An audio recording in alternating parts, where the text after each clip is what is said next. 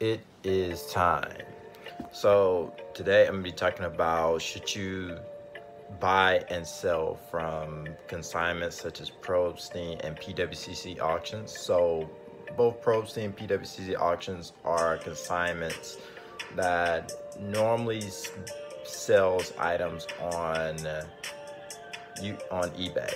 So the great thing about these is that they can sell the items for you, so you can ship it to them, and they sell at a specific price, typically through auctions, and they take a small percentage and you get the rest of the money based off what they sell. The reason why people sell items to Probstein and PWC auctions is because many times, depending on what the price of the item is, the fee is actually going to be cheaper than just selling on eBay. You also have more people watching it. It's a reputable brand and many people follow that. The other thing is you also can buy from them, and you typically get a higher quality card or collectible from buying from them. So first I'll talk about Probstein. So Probstein is a consignment in New Jersey. I believe it's Clifton, New Jersey.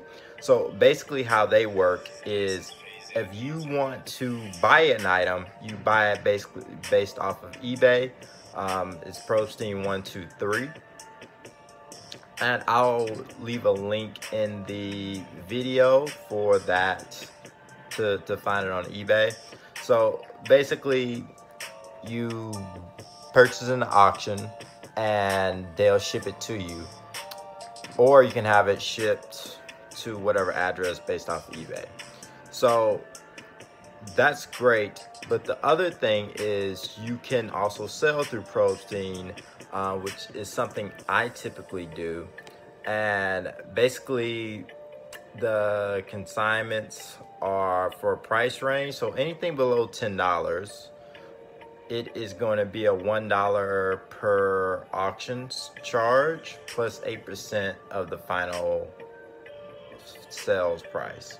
If it's $10 to $25, you're going to get charged 85%. eBay charges normally around 13% for items. $25 to $49 is 86. You get 86% back, so you get charged 14%. $50 to $99, it's going to be 87% that you're going to get back, so you get charged 13% of the final price. Really, you should be selling items starting at $100 or more, because it's going to charge you 88%. And well, you're going to get 88% back, so it's only going to charge you 12% off the final price. And definitely $1,000 is $2,499. That is, you're going to get 89% back, so you're going to get charged 11%.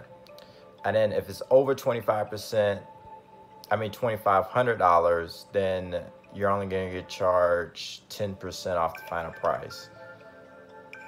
And if it's even higher than that, so if it can go to around $4,000, they'll only take 9%. I believe it's over $5,000 or $5,500 or more, they'll only charge you 8% off the final price. So obviously when you're selling higher item cards and higher priced item collectibles, you want to go through Probstein. They do cards and they do sealed wax, and you could do raw cards, but it takes them longer to post them. Don't send in junk. It's good to make sure you're selling the real thing. It's better just to have things authenticated. So normally how it works is, if you want Probstein to sell something for you, you can email them, and then you email them like what cards you're sending to them, just so they can have a know of like, oh, these are cars, and you probably want to send them the tracking number as well. And then you send it to Probstein 123, P.O. Box 1079, Clifton, New Jersey, and zip code is 07014. And the email address also is probstein123@gmail.com. The eBay store is Probstein123, and their phone number is 973-747-6304. When you send them the cars, some things that you want to have added, and you should send us an email, is your PayPal information, because they normally send items through PayPal. The other thing that you need to be cognizant of is that they normally do 7 to 9 day auctions, and then they pay you probably a few days after the buyer actually pays for the item. There are times when items are not paid for, and it's about 20 days. If they don't pay for it, they relist it, and you go through that process over again. Other things to be cognizant of is that many of these items may not be posted for auction for a week or so. And the reason why is because they're just getting so many things. They have a limited number of people working, and they get so many cars and sell so many things that it's just very hard to keep up. The other thing is you also want to make sure that you are keeping track of the things that you sell from them, because they should send you the items that you sent to them that were sold, and the breakdown of how much they cost and how much money you're getting back. You want to keep records of that, just so when they do send you the money through PayPal, because that's how they pay you, they send you the money through PayPal, you can properly report that on taxes, and you understand like what you bought and what you sold for. So that's something that is very, very important. The other thing is, if they're waiting a while and you sold a significant amount of cards for a significant amount of money, they could just send you a $5,000 cash advance, and they'll send you the rest once everything else is paid for. So be cognizant of that as well.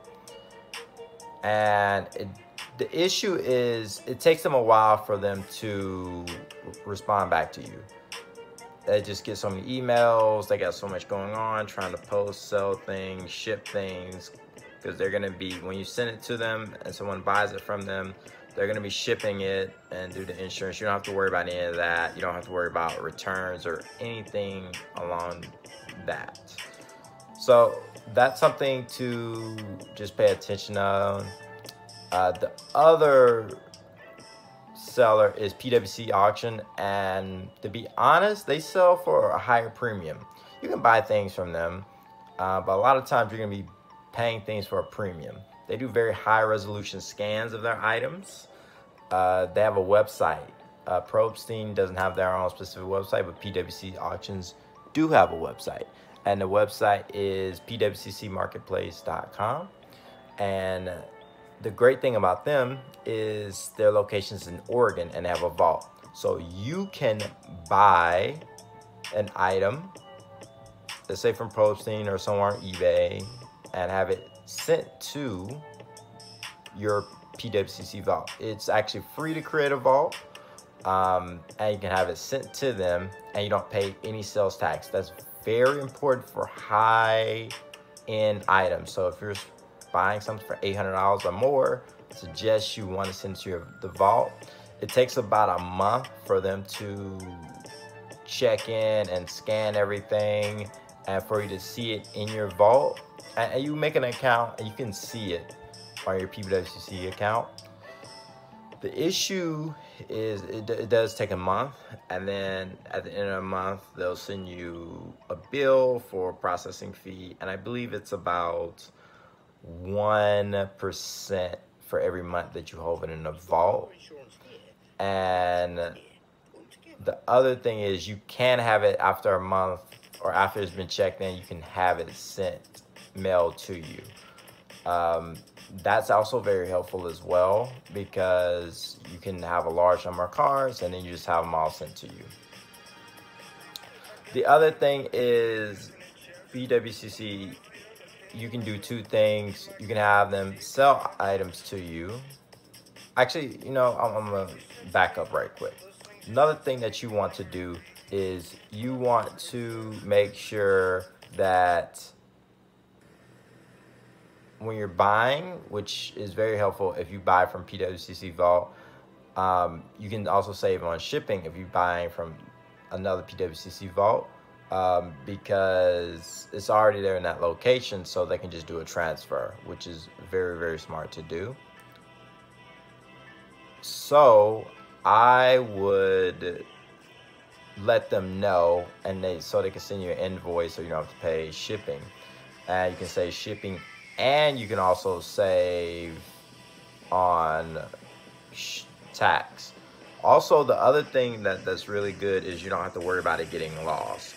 The items are insured, which is very, very important, just in case anything happens, but it rarely happens. You can also trade items with other people who have them in their vaults. And also you can put it up for their PWC auctions. They have something called a flash auction that you can sell it pretty quickly. Or you can post those buy it now. Those things are both useful. I will go over pricing, and you can do seal wax. They take seal wax, and also they take, you know, cards, mostly graded. They do take ungraded stuff, but you can't sell the ungraded cards through PWCC. All right, so $50 or less is $5 plus 10%. And then you have 15% for anything $200, $50 to $200. They take 13.5% final sales for anything that's $200 to $1,000. And then this is where you should start thinking about selling it for PWC. So if it's selling for $1,000 to $2,000, 12%, $2,000 to $3,000, 11%, $3,000 to $4,000, 10%. And then $4,000 to $5,000, 9%. And I really suggest if it's $5,000, they're going to take 8%. So highly encourage you to do that. The other thing is they have things for wax prices. So wax prices are actually a little more favorable in a sense, because you won't be shipping this. So, you know, less than $100 is going to be $10 plus 10%. $100 to $200 is going to be 20% they're going to take off. Honestly, it's probably just better to sell seal wax here that's anywhere from $2,000 or higher, because $2,000, about $5,000 is 12.5%. Anything over $5,000, they're going to take 10%, and it's unopened wax. So these are things that you want to look at. Memorabilia is similar as well as far as prices. PWCC is a very reputable company, and then they also check and make sure things are authentic, so you're not selling fake things. Probstein is actually hard to tell sometimes. The other thing that you need to pay attention to is PWCC Vault has other resources where you can do market research, and I think they have things you can check, you know, what things are sold through PWCC as far as auctions and buy it nows since 2004 for different cars in their catalog. You can also, you know, take out a loan if you need to. They do a lien based on what assets you have in the vault, and so where you can pay for a card. I think PWCC is definitely one of the leaders and ahead of their game when it comes to trading cards and memorabilia. and I think they're going to continually to charge. So, and then you have the monthly auctions that they sell items, and those are normally pretty big, and they normally sell for pretty high premium. So I strongly suggest PWCC Vault. I did it because, you know, the sales tax, you just save so much money. And I heavily suggest that you should definitely look into, you know, buying and selling through Probstein and PWCC. They are not paying me anything to talk about them, but I think it's gonna be very helpful for collectors and investors to find what they want and meet their goals. So if you like the video, please like, subscribe, and please comment. And thank you.